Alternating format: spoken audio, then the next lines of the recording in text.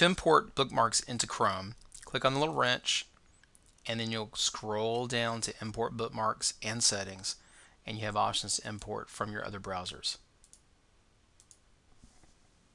You hit your control button and B, and if this is not already showing up, the area where your bookmarks that you may have pulled in from Internet Explorer or Firefox will be available.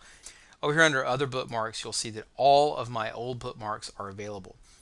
I do not have the plugin Foxmarks, which I love, so if I want to import those into my Foxmarks account, I have to take it back over to Firefox and then sync it.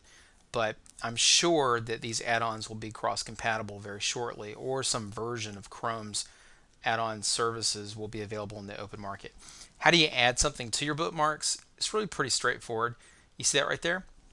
It tells you that star, edit bookmark for this page. So you can click on it. It will either add it to the bookmarks or it will allow you to edit an existing bookmark. You can either name it here or put it into a folder that you have as a default folder, or if you like, choose another folder and it will give you all of the folders you had from your previous bookmark listings. Another thing you want to notice is your options. Over here on this little wrench, just click on that. You can look at your history, your downloads, you can change your configuration, go to options. You have a lot of stuff you can change, like if you want to open multiple pages, if you want to have a standard open page for your startup page, you can choose default search engines. Kind of funny for a search engine company to offer multiple search engines, but they have.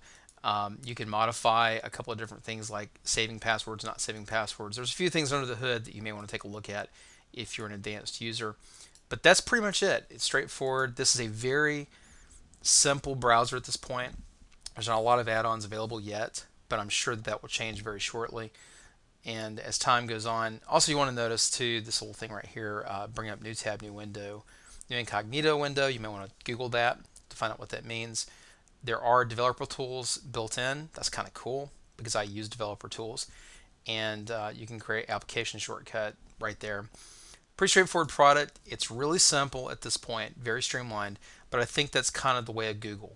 And at this point, to be honest, I didn't want to like this product, but I really kind of do.